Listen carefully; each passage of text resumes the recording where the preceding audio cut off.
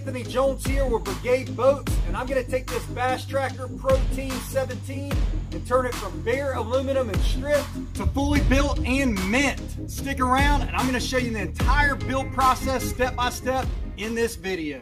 Let's dive right in, guys. This is a 1997 Basstracker Pro Team 17 brought down to me from North Carolina. And for those keeping track, this gives me boat builds in 3 states, Georgia, Tennessee, and now North Carolina. The customer started this project and then it was turned over to me. All the carpet was already removed and it was gutted and stripped to bare aluminum. The game plan was to add all new carpet, upgrade the electronics, new Gator Skinz, update a majority of the wiring package, reconfigure the batteries, update the LIVEWELL, and many more details. This video documents the entire build from start to finish. I'll walk you through what I did and how I did it in the order I did it in. There's a full parts list in the video description for anyone interested in what I used. If you order anything from tinyboatnation.net, use the code BRIGADE and save 5% off your order. I took all the factory lids and I sanded the hinges with 220 grit. As you can see, this removes years of gunk and grime and gives them a nice new clean finish. I then carpeted all the hatch lids for the boat. I won't go into a ton of detail here because I do have a step-by-step how-to carpet video coming soon on the channel that I filmed on this particular boat. As you can see, I used contact cement here and I labeled the direction each lid faces forward. I then cut all the carpet for every part of the boat from the same direction forward off of the carpet roll. Basically, I orient the carpet grain inside of the boat. This eliminates any color, shade, or grain variations. If you want your carpet job to match perfectly, it needs to be wrapped with everything facing the same direction off the roll. Again, greater detail to come in my how-to carpet video. I went back with 1/2-inch exterior gray plywood for the floor and the front deck. This is a direct replacement for what Basstracker uses from the factory, but as an upgrade, I like to add a layer of fiberglass resin to seal the wood tops and help eliminate moisture intrusion. I sand the wood first and then generously coat the parts and let them cure. Once cured, I sand again with 60 grit to scuff the surface and give the carpet glue something to bite to. I carpeted the floor and the front deck next. For carpeting wooden parts, I prefer to use carpet glue. Again, I wrap these parts directionally with the carpet grain and I use stainless steel staples on all my laps. For the front deck, I had to pre-mount a seat pedestal base with stainless steel hardware before I could carpet it. I moved on to the front of the boat. I took off the trolling motor and I removed the old factory grip tape. With the help of xylene and a spray bottle, I removed the remaining adhesive. Once the bow was prepped and cleaned properly, I reskinned it in a product called Gator Skinz, which is an anti-skid material. It's super awesome product and I've used it in previous builds. It comes in sheet material, so it's cut to fit, and I cut the specific shape I needed off camera before applying it to the bow of the Basstracker. I bounced to the rear deck next. Typically, there are holes in the back deck from the factory where they inject the pour foam. Usually, these holes are just taped over and then carpeted over. The tape deteriorates over time, and depending on the boat, sometimes you can see the holes underneath the carpet job. To solve this problem and make it mo better, I like to take scrap 060 and patch over the holes. This gives a better final carpet job, but is a detail that is often overlooked. From there, it was time to grind and clean up the aluminum and remove any remnants of original carpet glue or carpet before adding new carpet down. Quick note, you'll see in a minute that I use carpet glue on the back deck, and this is for workability. Because I work solo, it's hard to use contact cement on large surface area carpet parts without having a helping hand.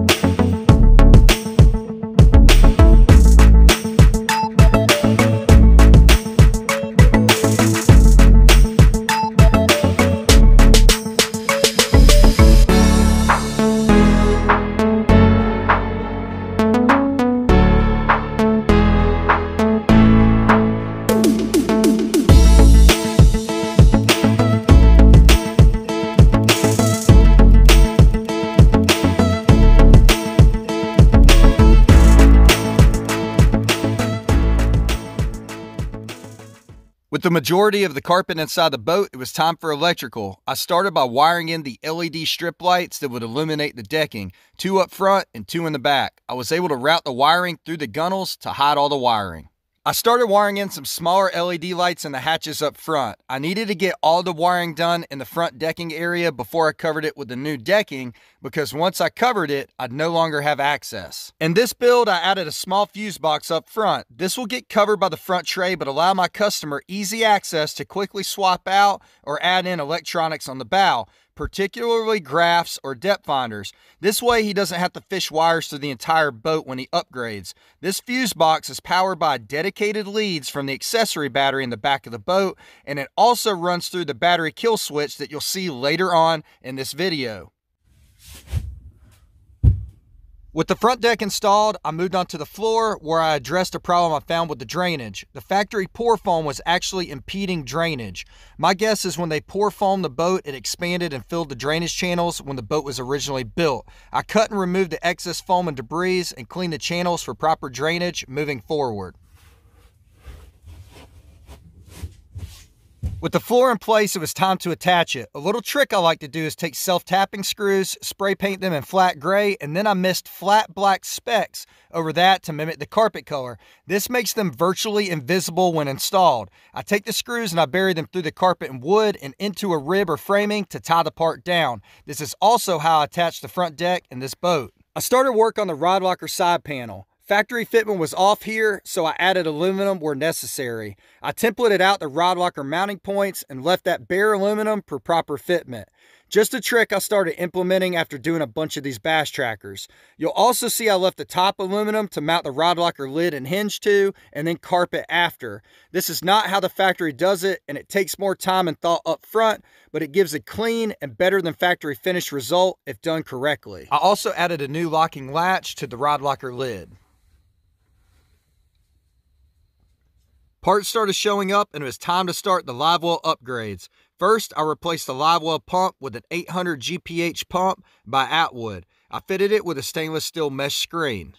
Next, I cut the sheet aluminum in the back wall of the rear hatch. I would need to gain access to the LIVEWELL tub to upgrade it with a recirculation pump and the FlowRite plumbing parts. I mounted up the new LIVEWELL fill spray head and ran the LIVEWELL fill plumbing hose. I then mounted the 500 GPH Atwood Tsunami recirculation pump with stainless steel mesh screen and the FlowRite pump out aerator combo spray head. Of course, 3M 5200 on all of the fittings. I removed factory foam to clear a good route for the new LIVEWELL pump out plumbing, and then everybody's favorite part, drilling a big hole through the side of a perfectly fine boat.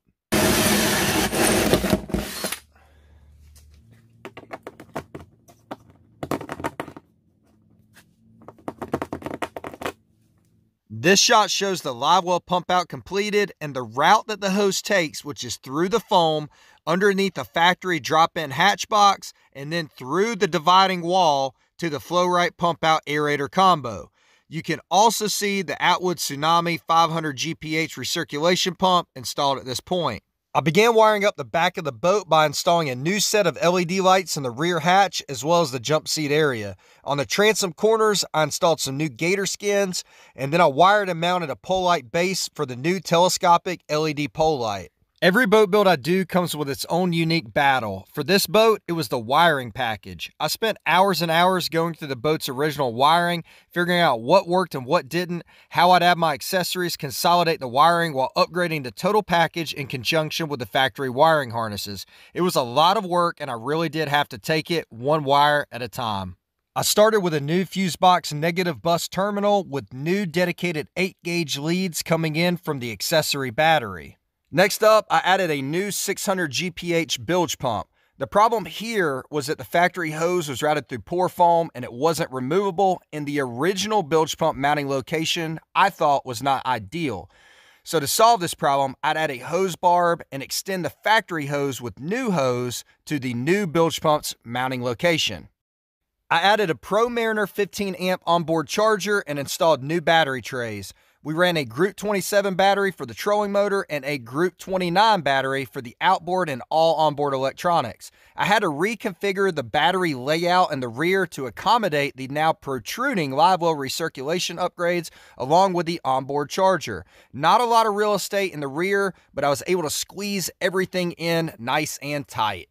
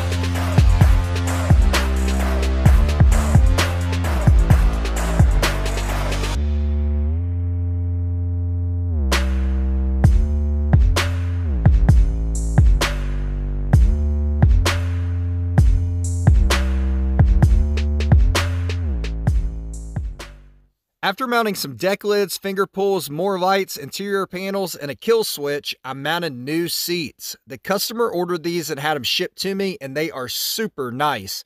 The driver's seat mounted to the factory bracket, while the passenger bolts directly to the hatch lid. Next, I mounted the custom center console by TB Nation Outdoors. These are available in a variety of sizes and colors on the website and make a great addition to any console boat project. We used the black powder-coated version on this build. I reattached the jump seat lid and began working on mounting a strut to it. This Basstracker didn't come with any struts on the lids from the factory, but we wanted to add some to this build. After adding the strut, I immediately ran into a problem. The strut would bind due to the geometry of the mounting point and the recess of the lid. With some scrap aluminum, I was able to correct the problem by offsetting the strut mounting point with a spacer. Another detail of the project that most would probably never notice. I strutted the front deck lid, and I used the same technique with the spacer for the strut on the back deck transom hatch lid.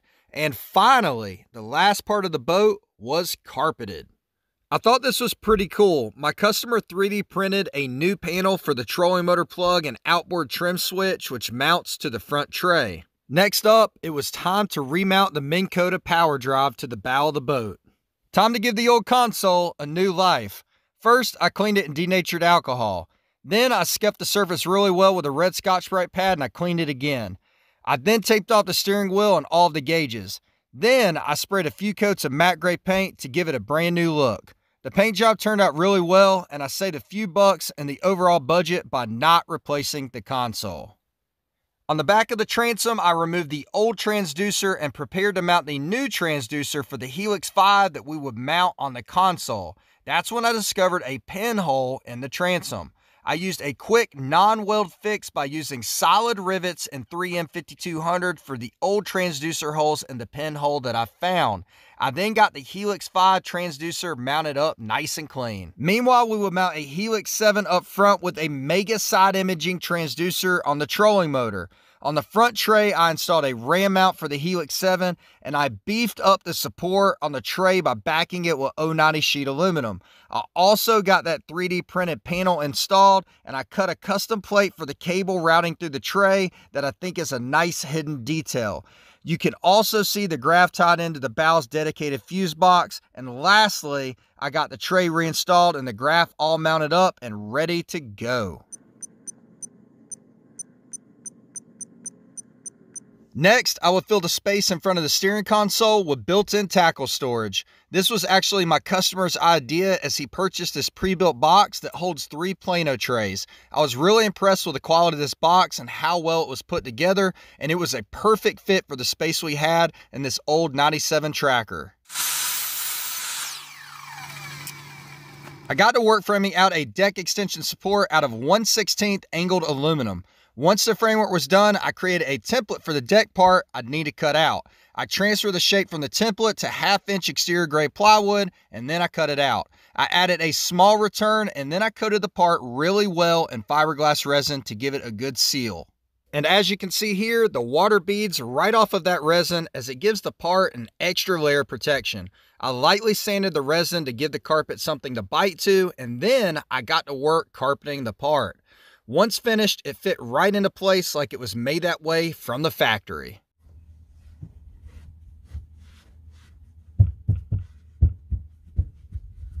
From there, I permanently mounted the top and screwed the storage box in place for the final install. I think this portion of the project turned out really clean and sets this build apart. It was one of the more unique mods that I've done recently. If you like it as much as I do, check out the full in-depth step-by-step tutorial video I did on this built-in tackle storage here on my channel. Underneath the jump seat, I took the rear pole light and the front nav light, and voila! I made it mo better by adding storage clips for the lights to be safe and out of the way. I got to work creating a removable panel that would allow access to the factory wiring harnesses. This was a design change from how the boat originally came. We upgraded the wiring and accessories to the boat and needed a bigger fuse box. This panel would double down as removable access and the fuse box mounting location underneath the console. I had a custom engraved switch panel arrive from the folks at Seastone Marine in Atlantic Beach, Florida. It turned out flawless and was yet another fine detail for this project. Because we added a LIVEWELL timer and more accessory switches than the original factory switch panel, the new panel wouldn't fit the old location. No problem for the Milwaukee rotary tool, simply cut the console to accommodate the new switch panel. From there, it was time to clean up the rat's nest and finally wire up the boat.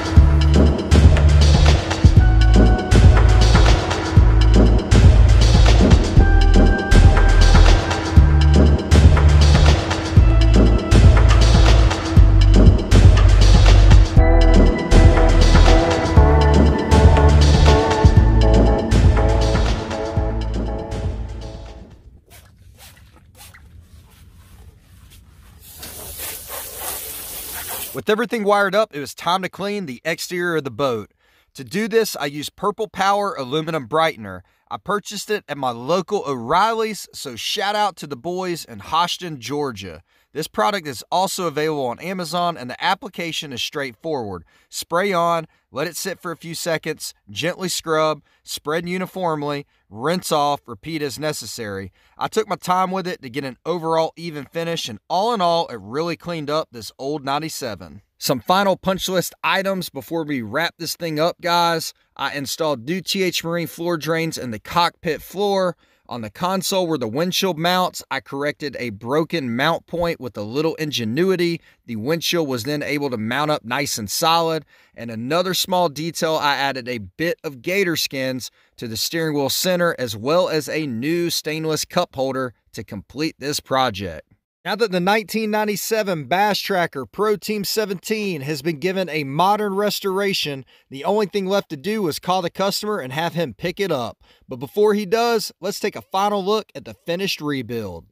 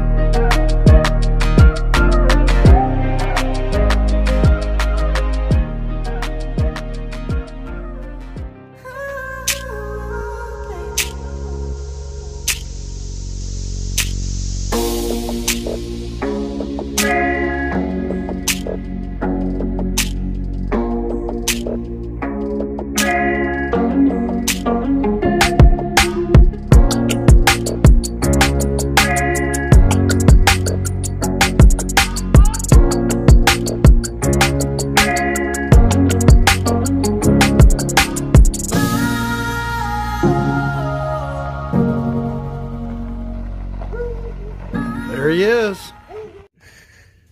Holy cow. Missed a different boat. Yeah, for sure. Man, I don't see how you do it. It looks so good. Well, just about 150 hours is kind of... Golly. I mean, it is a brand new boat. Oh my gosh, dude, that is awesome. Yeah. You drove down here from North Carolina. I didn't post a lot on social media because I want to keep you out of the loop. Now, what do you think? Well, I got little bits and pieces along the way, but it has definitely surpassed my expectations, and very, very happy with it. So, brand new boat. Yeah, it really is, man.